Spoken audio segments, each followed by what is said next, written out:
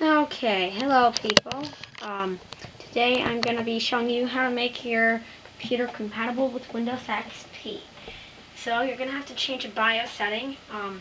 Your original operating system may not start, so you might have to change it back every time you want to boot into that operating system. So I have a Dell, and the key is F2. So F2. So then you go over to advanced. Then you go down to this thingy, SATA operation, and you change it to ATA.